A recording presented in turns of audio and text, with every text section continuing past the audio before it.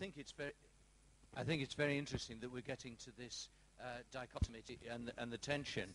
I'm not sure that it's easy to find a way that completely reconciles privacy and safety, but I do think that's where we need to be recognizing that the tension is not going to go away. We're not going to be able to get a point where we've recognized that. What I want to argue for, having listened to some of the views that have been stated here, is to argue that the tension, the views that come from, on the one hand, the idea of complete freedom and keep the state out, and others saying, well, states have a responsibility, is the justification for the third way, if you like, or the IGF way of doing things. I mean, frankly, it will be irresponsible to leave it simply to users, and the example that was given a few moments ago absolutely underlined that from a developing country point of view. Nor can we lead it to governments. That way lies madness. Both have a role, but to pin the responsibility on either would be irresponsible. Now, I underline again, there is a temptation to legislate.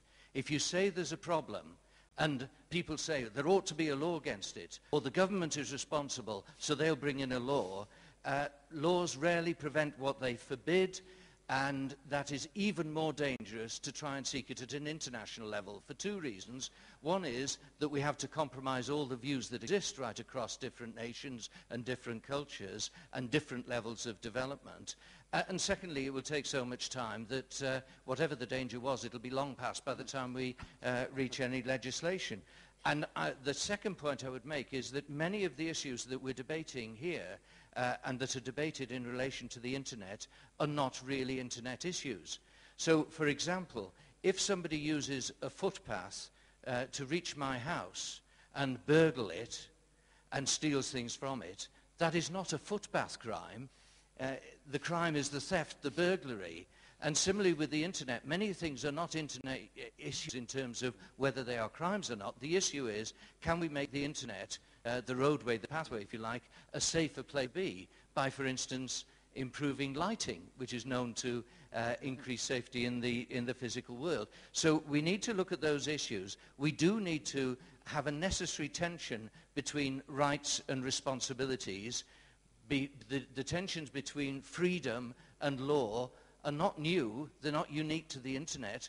They always exist in our debates in international context about where things should lie. So I would simply argue that the IGF has to look for the third way, the way in which at a national level we balance the tension between freedom and responsibility, tackling crime, preventing crime and all the rest of it, and that we have to use the IGF as a vehicle for inventing new forms of governance. And tackling crime is inevitably linked to the issues of governance. Who decides? How do we decide? And it needs to be a faster, a more cooperative way of doing things that we invent. That's the challenge to us, not to decide which point on a spectrum we are going to settle on, because we will be continually moving along that spectrum in relation to different issues. So I just detect a little bit, though, Alan, that you think we might have to give a bit on privacy in order to have greater cybersecurity. Do I detect a little bit in your argument that we might have to give a bit on privacy, though? I don't think we can ever be absolutely safe from the dangers that are involved in the internet, nor do I think that we can make privacy a total absolute. Neither of those things are tenable. What we have to do is to argue through the issues of privacy and safety and develop ideas of best practice, what is acceptable, and try to move forward together. I know that sounds less efficient than having a decision or a convention or a piece of international. I would suggest to you in the long term that it will be more engaged and actually more effective. Sounds like an excellent piece of pragmatism to me, actually.